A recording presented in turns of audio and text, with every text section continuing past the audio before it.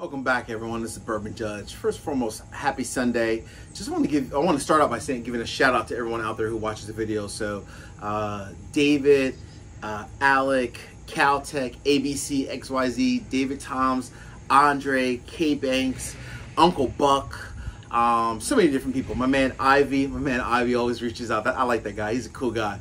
And just honestly, so many guys and gals out there. I really want to just say thank you guys for watching the channel and just honestly enjoying my love of bourbon with me. And I love enjoying it with you guys, hearing about your feedback in terms of what you guys like, what you dislike, and so forth. So just want to start off by saying thank you. All right. So today we're going to go ahead and review Old Grandad 114. All right. There's the front of the bottle. There's the back. I'm going to keep today's video a little bit quick, right? Super quick for Sunday. So you guys obviously know that this is a Jim Beam product, right? And a couple of weeks ago, maybe almost even a month ago, I reviewed Old Tub, right? Which recently put out their version of like the limited release 100 proof. And a lot of people think that it's very similar. So I was like, you know what? I haven't actually did a comparison, but I want to just see how good is Old Grandad and how different is it maybe potentially compared to the Old Tub, right? And I'll do a future episode where I truly compare the two, but I'm kind of going off memory here. All right. So Old Grandad 114, what do we know? Jim Beam product, obviously.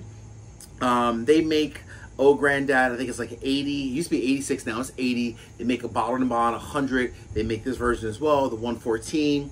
There's no age statement, but we do know with Old Grandad, it has a high rye mash bill, right? So corn, number one, always comes in at least 50%. And then I think for this one, I think the corn is actually like 73%. And rye is like 20 or 25%, I believe it is, right? So it's a very high rye mash bill. All right.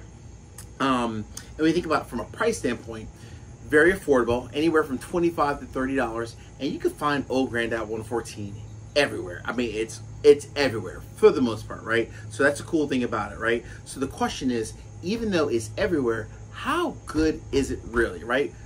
You don't know, honestly, right? Who knows? All right, so I'm gonna go ahead and pour it. So I'm gonna drop a little bit of knowledge on you guys. So when you think about Old Grandad, a couple things come to mind for me.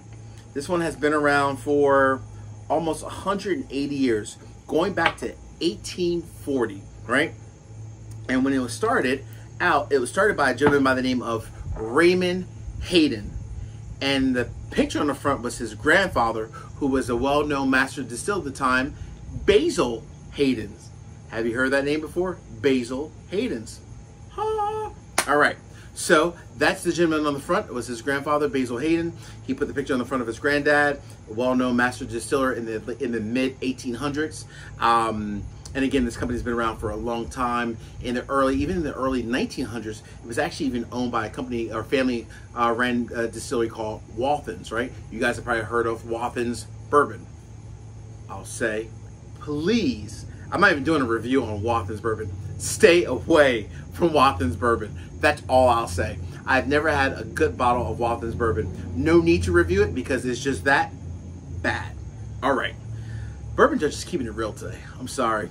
I didn't do well on the golf course. You can see the tire. Hence, I got to keep it real with you guys. I mean, I always keep it real regardless, but I'm keeping it extra real today with you. As my man Mike, my manager Mike says, let's have a heart-to-heart real conversation. So I'm keeping it real with you guys. All right. So that's the bottle.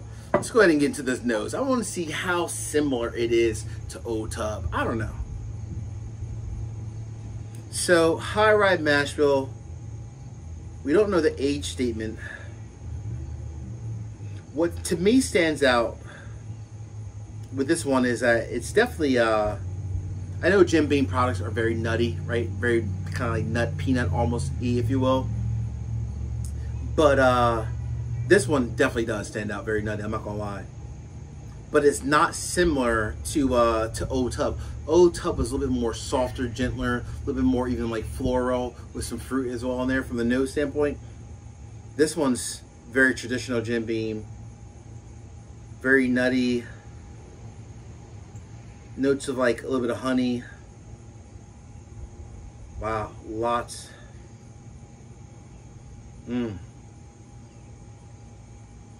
Wow, lots of honey. Lots of honey and lots of nuts. Almost like a cereal. Lots of honey, lots of nuts. Wow, that's all that stands out. All right, folks. As we say, cheers. Thank you, guys and gals.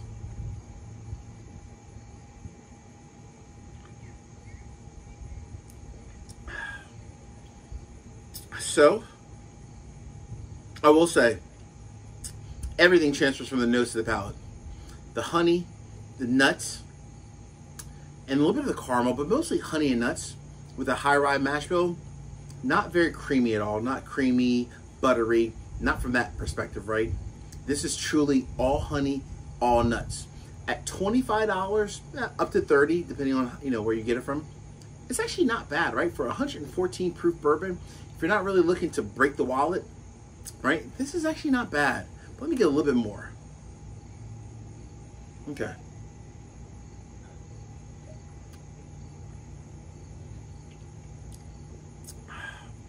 All right.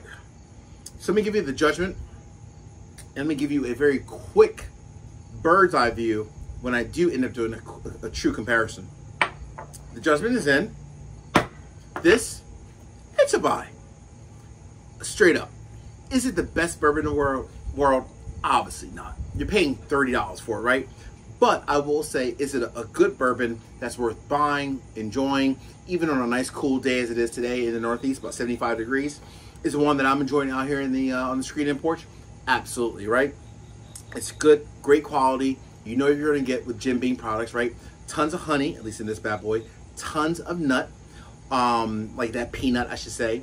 What's different about this versus the Old Tub? I don't get a ton of like that fruit, right? The Old Tub, I had a lot of like fruit. It was well rounded as a whole. This one's a little bit spicier from like the nose was there. The palate was a little bit spicier like on the finish, right? Which makes sense with a high rye finish, high rye bourbon. It was a little bit more just kind of a full finish, just it's here, right? I'm an old granddad. Hey, keeping it real. Very good.